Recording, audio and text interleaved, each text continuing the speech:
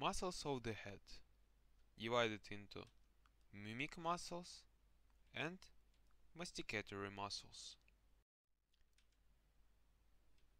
Features of the mimic muscles: located under the skin, not covered with fascia, concentrated around natural holes, act as compressors and expanders, begin from bone points of fascia, and in the skin change its relief.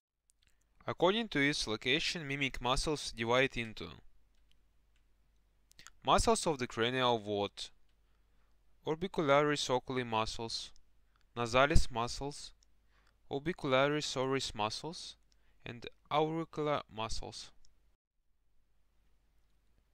The epicranius muscle, musculus epicranius, consists of the occipiter frontalis muscle, musculus occipiter frontalis, epicranial aponeurosis, calea aponeurotica, and tempora parietalis muscle, musculus tempora parietalis.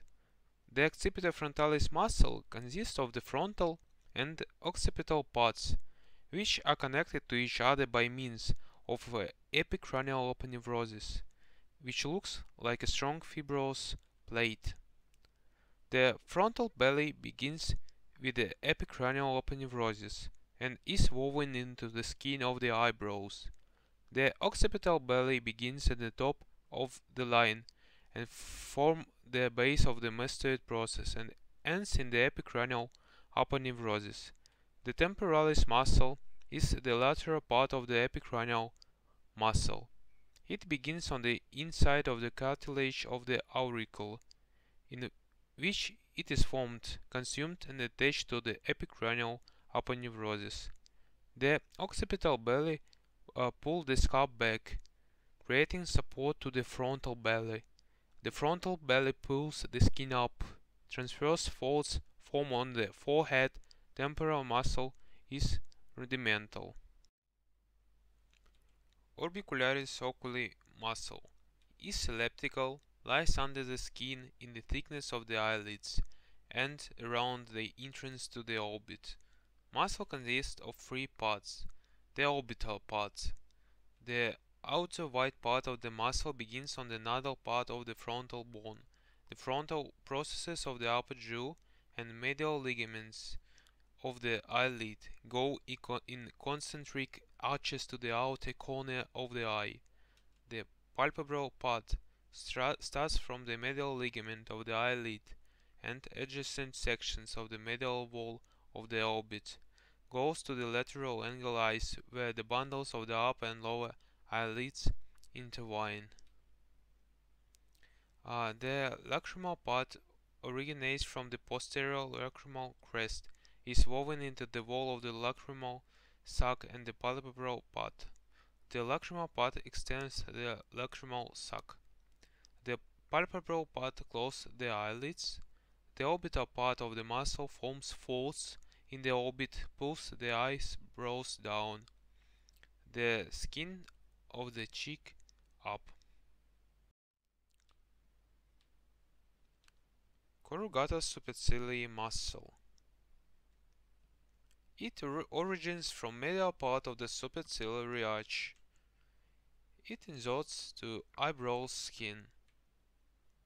The action of this muscle is pulling the skin of the eyebrow downwards and medially, and also produces vertical wrinkles of the forehead. The procerus muscle. It originates from the midline of the nasal bone and from the nasal cartilage. It inserts into the skin of the lower part of the forehead. The action of this muscle producing a transverse fold across the root of the nose. Nasalis muscle consists of the transverse and alar parts. The transverse part starts from the upper jaw, high and lateral to the upper incisors, goes upward and medially to the nodal bridge, where through tendon stretching connects to the same muscle of the opposite side.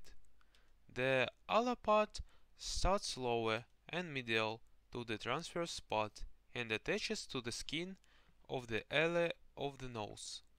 The transverse part of the muscle compresses the nostrils and may completely close them. The ala part and lengthens the nose and dilates the nostrils. The orbicular oris consists of two parts, the marginal and labial. The marginal part formed by muscle bundles that feed to upper and lower lips from the miming muscles which close the two mouth muscle. The labial part lies in the thickness of the upper and lower lips. Both parts are woven into the skin and mucous membrane and are also connected to each other in mouth angles. The orbicular oris closes the mouth and pulls lips forward. Zygomaticus major and zygomaticus minor muscles. It originates from zygomatic bone, near its suture, with the zygomatic process of the temporal bone and the skin of the corner of the mouth. Is attached from the part to the mucous membrane of the cheek. These muscles pull the corner of the mouth to the outside and to the top. Levator labii superioris. It originates from infraorbital margin of the maxilla. It inserts into the skin of the upper lip. This muscle lifts the upper lip. Levator anguli oris. It's covered by two muscles, by nasalis muscle and zygomaticus major muscles. It originates from canine fossa. It inserts into the angle of the mouth. This muscle lifts the angle of the mouth, thus participating in creating a smile. Buccinator muscle is thin, quadrangular, forms the muscle base of the cheek. It originates from alveolar processes of the maxilla and mandible at the region of the first and second molar teeth and from the pterygomandibular raphe. It inserts into the angle of the mouth, radiating into the fibers of the orbicularis oris muscle. This muscle pulls the angle of the mouth laterally, presses the cheeks to the teeth. Depressor labii inferioris. It partially covered by depressor anguli oris. It originates from the oblique line of the base of the mandible. It inserts into the skin of the lower lip. The muscle pulls the lower lip downwards and forward. Risorius begins on the mesenteric fascia, goes forward and medially attaches to the skin of the corner of the mouth, pulls the corner of the mouth laterally, forms a dimple on the cheek, usually weakly expressed, often absent.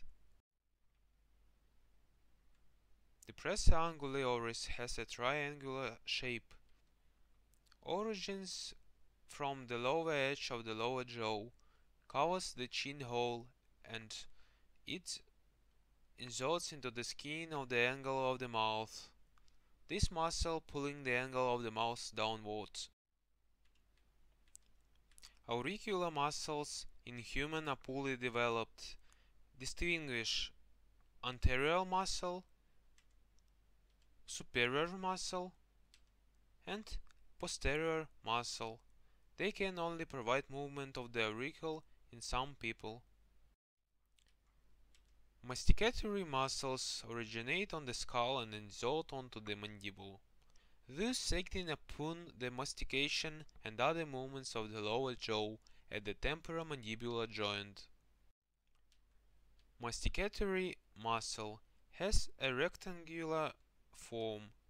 It divides into superficial head, which originates from the temporal process of zygomatic bone, and from the anterior 2/3 of the inferior border of the zygomatic arch, and inserts into mesenteric tuberosity of the mandible. The deep head originates from the posterior third of the lower border and from the whole of the medial surface on the zygomatic arch. It inserts into the upper half of the ramus as high as the coronoid process of the mandible. This muscle elevates the mandible. Temporalis muscle is fan-shaped.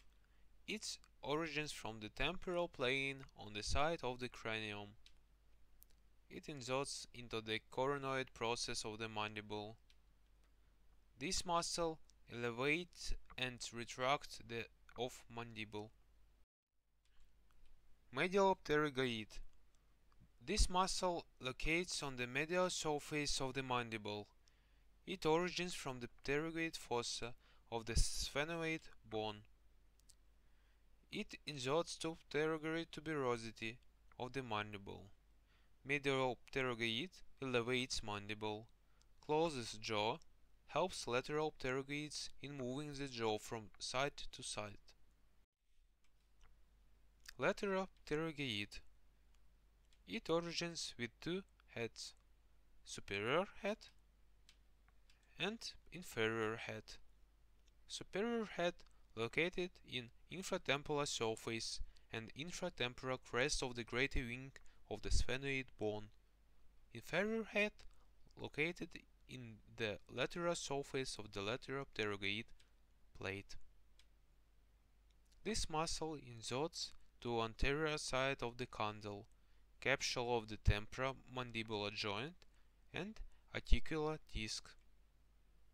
This muscle depresses mandible, protrudes mandible and provides side-to-side movement of mandible.